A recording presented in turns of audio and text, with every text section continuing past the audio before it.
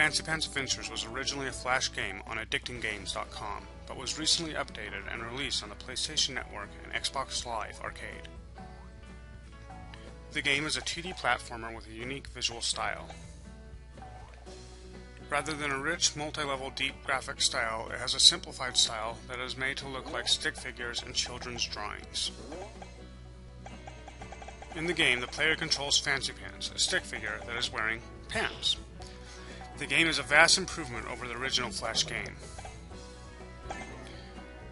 There are more moves in Fancy Pants' repertoire, such as wall jumps and swimming, as well as a weapon that he can use to fight his enemies.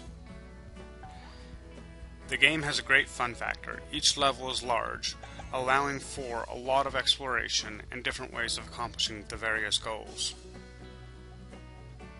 Fancy Pants is very agile, and when playing multiplayer, the fun factor is increased by the player's ability to work cooperatively by bouncing off one another.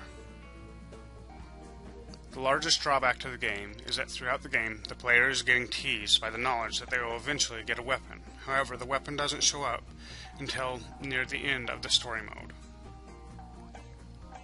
After a player gets the weapon, they can use it everywhere, including replaying older levels. The game has a variety of costumes that can be unlocked for Fancy Pants, which is also a good way to continue to bring players back to play the game again. Overall, I really enjoyed Fancy Pants. I give it 4 out of 5 stars, and I recommend that people spend the money to purchase the game.